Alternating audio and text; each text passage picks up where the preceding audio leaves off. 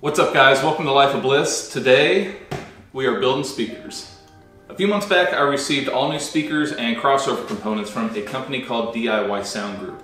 They sell all kinds of different kits ranging from small bookshelf speakers to the larger ones that you see here. In today's video I'm going to be going over the build process for all of these speakers here, including the Volt 10 version 2s and the aggressive 1299 left, center, and right channel speakers. We'll go ahead and get started with the Volt 10s first. The first step was to make all the cuts for both boxes.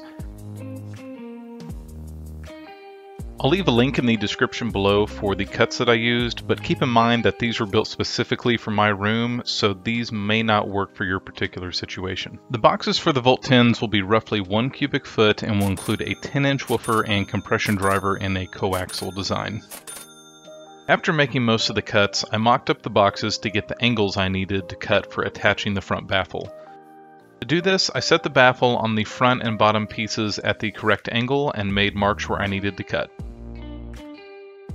To make sure I had the correct angle on my table saw, I used an electronic angle finder to find the angles and set the blade on my saw.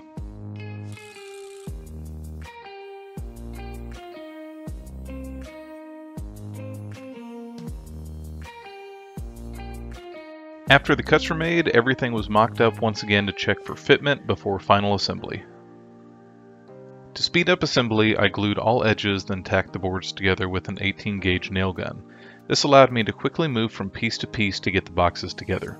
The large back piece was placed directly on the flat table saw surface, while the other pieces were set on a piece of MDF while assembling. This gave the proper spacing for the side pieces to be added later.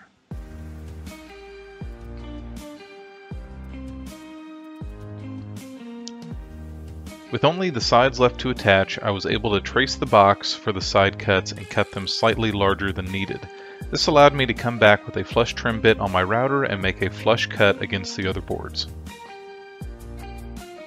By the way, this MDF dust is nasty stuff, so be sure to wear a respirator or dust mask whenever cutting it. So with the surrounds out of the way, it's time to move on to the front stage.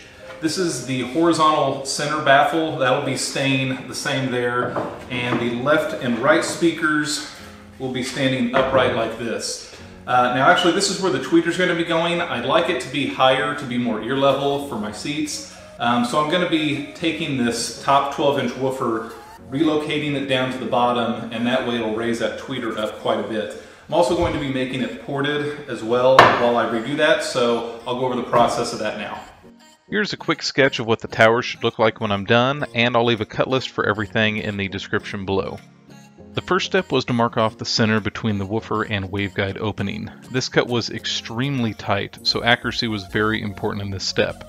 As you can see, there is only a fraction of an inch left above the waveguide for attaching the top plate later on.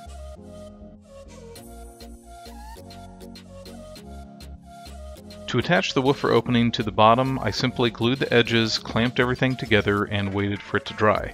It was important that everything was level at this stage, so I used a scrap piece of MDF to set the baffles on for a flat level surface. Before everything set up, I used a straight edge to verify everything was flat and to make adjustments as needed. As you can see here, I taped down some paper underneath the area being glued so it didn't get stuck to the MDF that it was sitting on. And here is everything after the glue dried and the paper removed.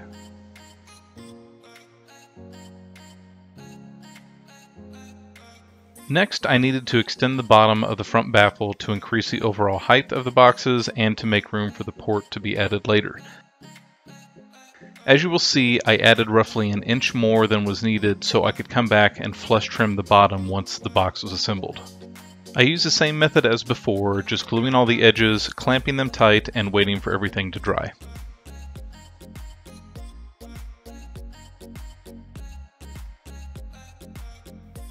With the front baffles rearranged, it was time to cut out all the other pieces for the boxes. This also included 2 braces for each box. To give the box proper airflow, yet still have rigid bracing, I ended up making window pane style braces. I marked each edge and center 1 1/4 inches thick and cut out the centers.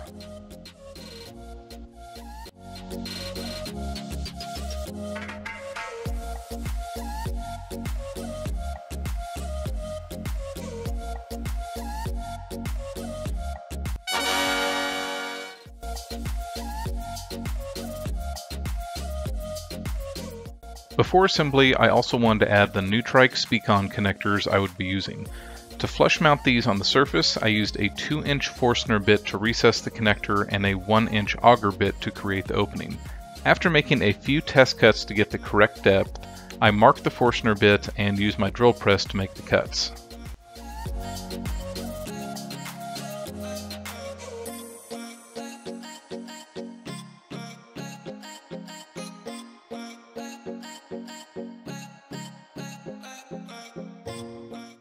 I had to get a little creative with the tower speakers to get them level, but I got it to work. And here's a little pro tip for you guys. It's much easier to plan out where the connectors will go before assembling and using a drill press to cut out the holes. The last step before assembling the center channel was to find a spot for the crossover and attach spacers to suspend it. I glued and nailed a few small pieces of 3/4 inch plywood that would give the underside of the crossover plenty of clearance.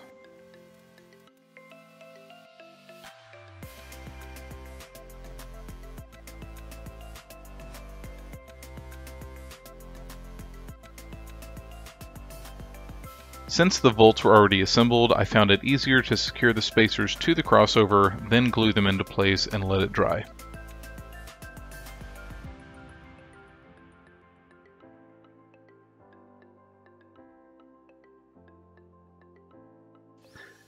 Continuing with prepping for assembly, I took the port board for the towers and rounded over the edge that will be inside the box to allow for smoother airflow. So at this point, it's time to start assembling everything. I'm going to be mocking everything up just like before to make sure all my gaps are small and everything's fitting up properly. And as I'm putting things together, I'm also going to be putting some of this thermofiber mineral wool on the inside of the cabinet to help with damping. So what that will do is reduce the amount of sound waves that are bouncing around inside the cabinet and possibly hitting the backside of the cone of the speaker, which would cause some muddied sounds, some distortion, things like that. So you'll see me throw this in there as I'm assembling everything. From here, it's simply gluing all of the edges and brad nailing the boards together. You want to use plenty of glue in this stage as it not only creates a strong bond between the boards, but also seals all the edges. It's also important to use plenty of clamps to compress the boards together before nailing to get the smallest gaps possible. Before completely enclosing the walls, I marked the correct positioning and added the internal bracing.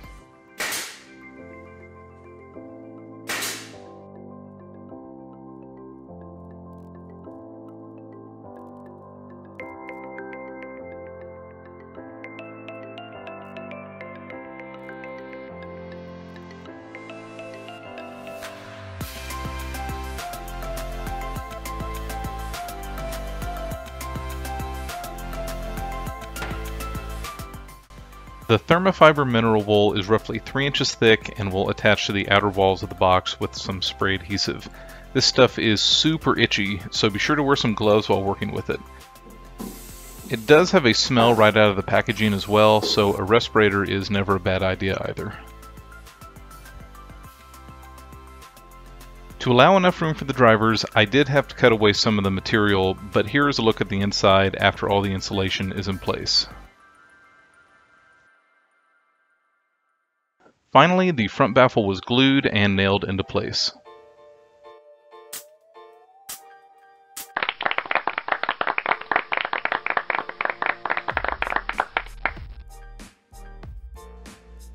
Next, it was time for the towers. Before assembling, I added a few supports to align the port. I also went over the entire port area with some black Rust-Oleum primer and paint combo since it was easier to black things out prior to assembling. With this ported design, the boxes were tuned to roughly 35 Hz. Again, I'll leave the cut list in the description below. After everything dried, I was able to slide the port into place and secure it with nails while the glue dried. When attaching the front baffle, it was important to use several small clamps to align the small lip of the waveguide to the top plate. This will ensure a proper seal and will reduce the gap and amount of finishing work needed later.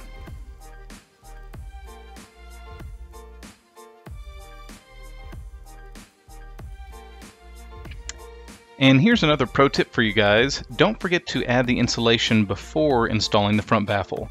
Fortunately, the huge 12-inch openings allowed for a pretty simple fix. After assembled, I was able to add the crossover and spacers to the top of the port and let the glue dry. Here's a quick shot of the Volt 10s after adding the mineral wool as well. Now it was time to flush trim the bottom edge and cut out the ports.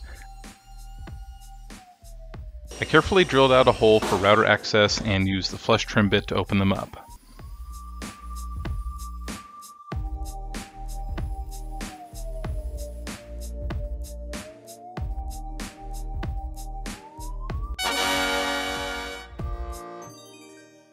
To smooth out airflow, I took a 3/8 inch roundover bit and routed the port opening.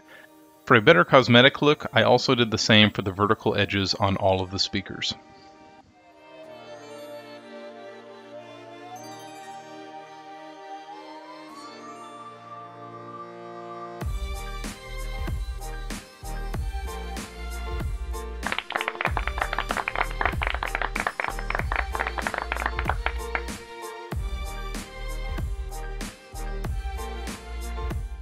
So as I was saying earlier, the Volt 10s are built at different angles just based on where they will be on the wall compared to the listening area. This one's going to be a little bit closer, so it's got a steeper angle to be angled downward. It will actually be up on the wall like this, angled down. So this one's going to be a little bit steeper than this one here, which will be a little bit further away from the listening area. So now that the boxes are built, my next step is to come back and fill in any nail holes, any cracks, go over the edges to make sure they're all smooth, and get them ready for painting. I'll definitely be bringing you a video on the prep and paint process once all that is done, as well as a final assembly and some sound demos. Well, that does it for this video, guys. I hope this gave you some good ideas and tips for any new builds that you have coming up in the future. If you have any questions on anything, leave a comment below and I will help you out as best I can. If you like the video, hit that thumbs up button. If you're into home theater, DIY projects, or just want to see how these turn out, be sure to subscribe to the channel to see more videos. Also, I know some of you have been wondering what subwoofer I'm going to be pairing with all these, as well as what that crazy 18,000 watt amplifier was for. Well, I'm looking at it right now. It just came in the mail yesterday. I've got an unboxing video coming your way soon, so check back for that. Thanks for watching Life of Bliss, and I will see you soon.